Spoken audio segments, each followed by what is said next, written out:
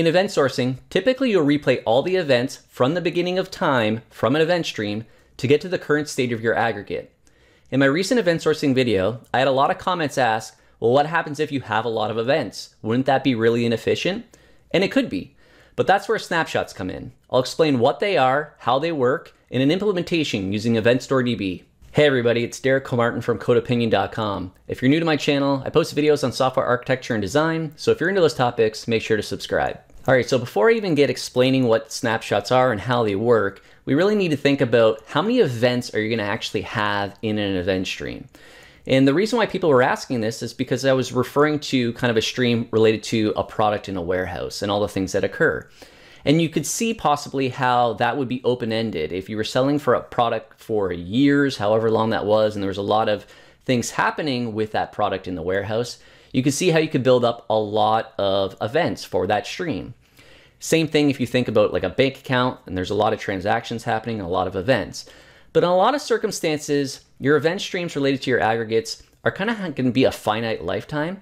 So things like an order. When an order gets created to the point an order gets shipped, there's only so many events that occur within that time. So you really need to make sure, do you really need to go down this road of doing snapshots? It really comes down to how many events that you really have and how long it's going to take to process them. All right, so looking at this event stream, it relates to a product in a warehouse. So for product SKU ABC123, I have 4 events. Product received of 10, received of 5, so we're at 15 if we're counting our quantity here. Product shipped, so we have to subtract 6 to that, so now we're at 9. And then we do a product adjustment of 50, so we're at 59. So that's how we would get to our current state of what we were keeping track of for quantity on hand. We'd need to replay this. It wouldn't be that difficult to process 4 events. But let's just imagine you had thousands or millions. To pull all that data and replay all those events to get to current state so you can perform some other action, like do another adjustment or something to figure out whether that's possible based off business rules, you'd have to replay all those events, which could be very inefficient, time consuming. It would make the system very slow. So to combat this, instead of having to replay everything, is what you use is what's called a snapshot. What a snapshot is, it's a representation of state for your aggregate at a particular point in time. And what I mean by a particular point in time is really it's the state given at a particular event. So what I have here is I actually have 2 streams. I still have my main product event stream here for this particular warehouse product, a product ABC123. But I also now have another event stream called product snapshot ABC123. And what we do at some given interval, in this case, I'm making it really simple. I'm just doing 4 events, but you could think of this as probably in the thousands or however kind of you need to do it to make it efficient. But I have a snapshot here, and what this is basically recording an event that a snapshot of recording what the particular state is. So I'm saying we had 59 of our quantity, and I'm going to point to what the version is where that state relates to, where that snapshot belongs to. So I've replayed all these events, and I've said, okay, I'm at my current state of 59, and this was index 0, so this is version 3, and then we're going to record that particular snapshot. If you would keep going and say we had more and more events and whatever our interval was, mine's 4, but again, for demo purposes, in reality, this would be a much larger number. So what I would do is I would keep recording those snapshots.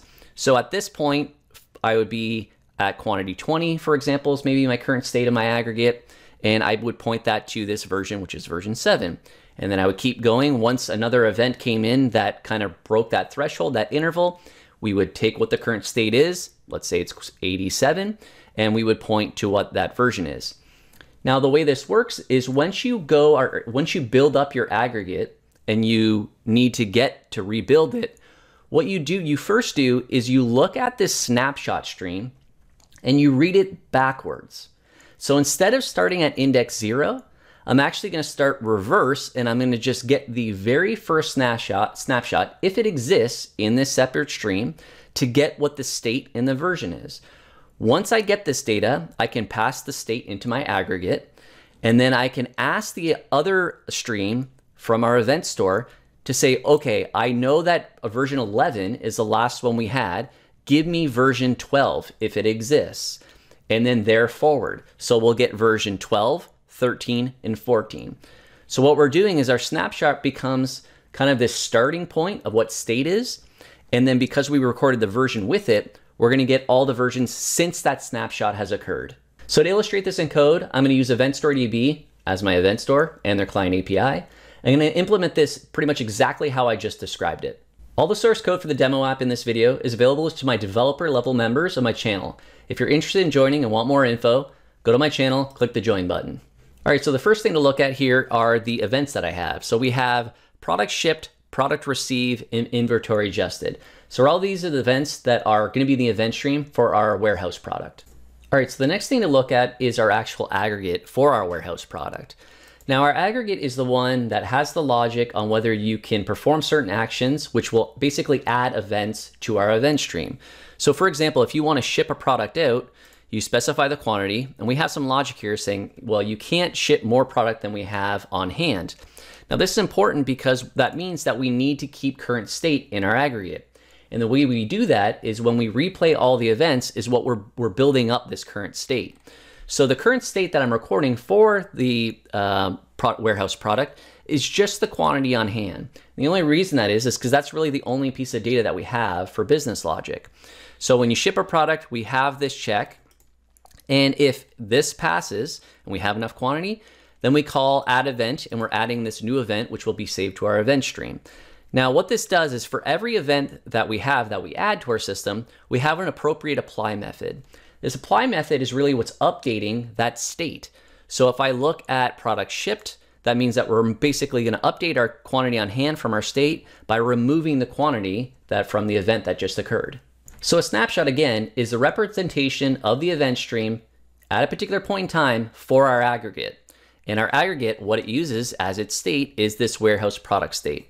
So this is actually what we're going to use within our snapshot. All right, so this is my repository that really has to do all that heavy lifting, that basically has to feed the aggregate all the events so it can play them, as well as give it the state from a snapshot.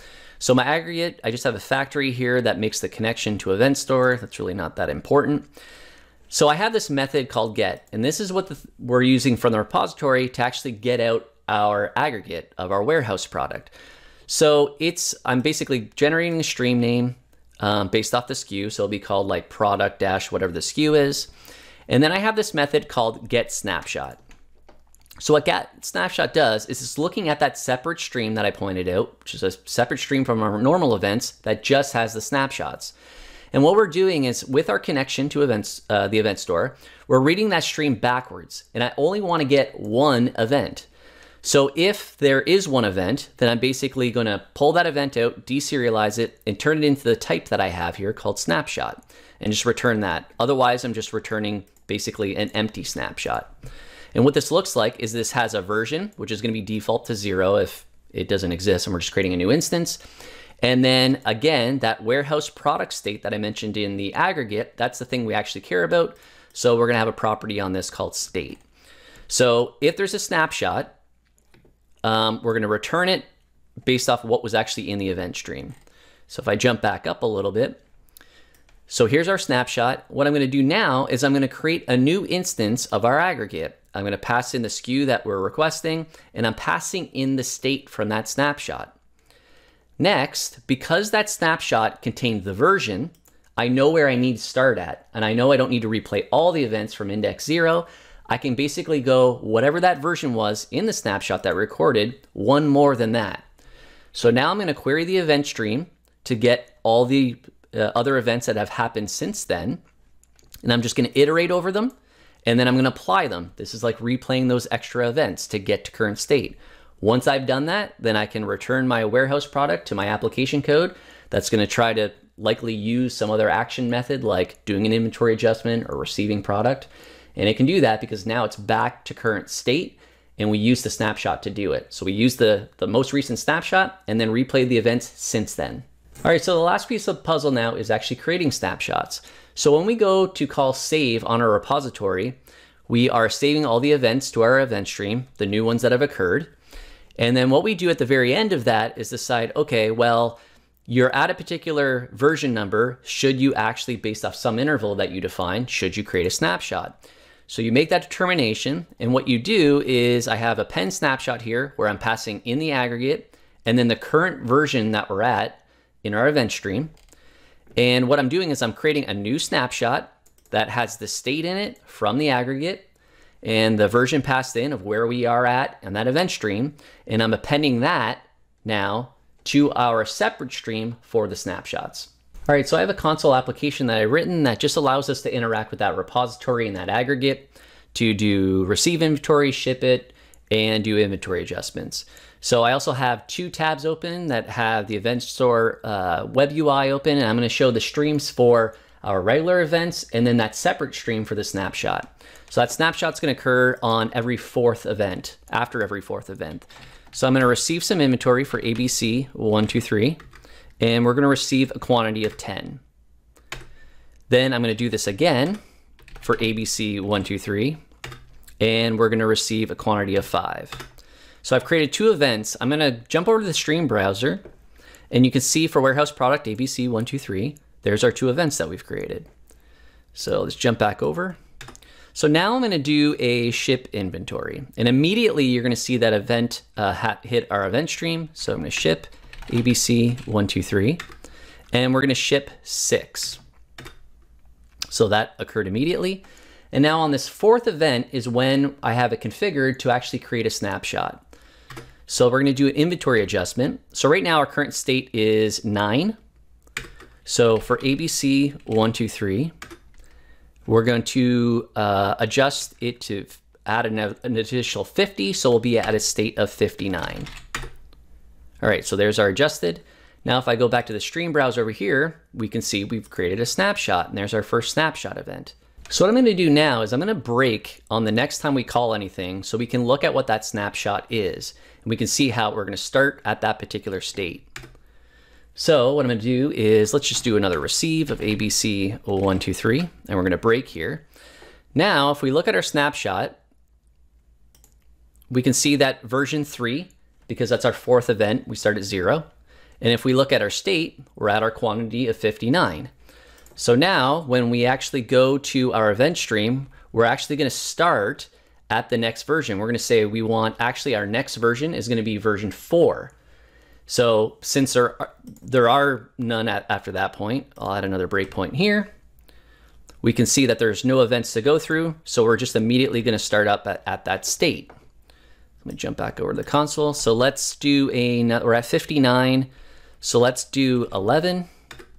So we just received 11, so we're gonna be at 70 now. So if I do quantity on hand, we're looking at our warehouse product. We can see our snapshot is still at the same point. We're still at version 3. We're at 59, but now we're actually gonna start getting some events out here. Particularly just one event, which is that next event that we just created, which was our warehouse product received. So then we'll replay that event, and then we can see that now our quantity on hand is 70. So snapshots and event sourcing are a way to record what current state is within your aggregate at a point in time for what your event stream is. It allows you to kind of set checkpoints to say, at this particular version, this is what state looked like in our aggregate. It allows you to go to that state, to that checkpoint snapshot, and then replay all the events that have happened since then to get you back to current state. As I've already mentioned in the beginning, this adds some complexity to snapshotting versus just using your event stream and replaying them all the time.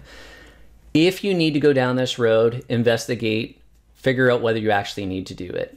Like I said, a lot of the cases, your event streams are going to be finite. You kind of have like a life cycle to an event stream. But if something is going to have a really long life cycle and have a lot of events with it, it may be worth trying to figure out if you should do checkpoints or snapshots to figure out if that can help efficiency so you're not having to fetch all those previous events and replay them to get to current state.